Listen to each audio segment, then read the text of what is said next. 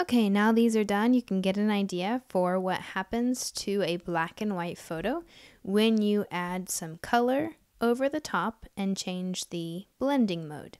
Again, the blending mode changes the layer that you have highlighted and makes the color more transparent. So you still see some color there, but you can also see the image, except of course for a couple of them. You can also turn off your black and white layer briefly and see what the difference is. You'll see it a little bit more down here in these last few. The last thing we want to do is add labels to all of these. In order to do that, once you get your text tool and click in the lower corner of your box and type the blending mode. Of course, before you start doing that, make sure you're in the labels folder so that you can stay organized.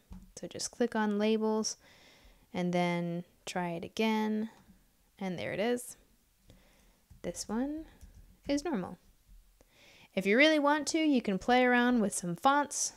Just make sure that it's about 12-point font and that it's easy to read. If you change the font or if you change the color, just make sure it's easy to read and it fits inside of this box.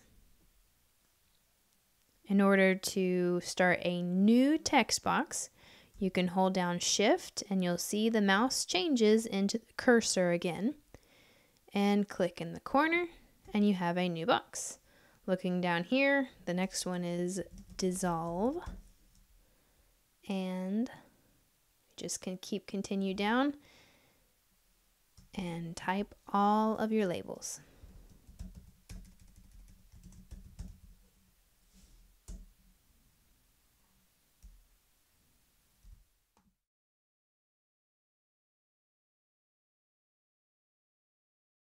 And that completes this worksheet.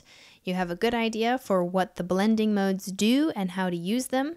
And if you zoom in close, you can see what all of the different colors will look like if you use this blending mode. Now you can refer back to this when we move on to the next video and get an idea for how to use the blending modes.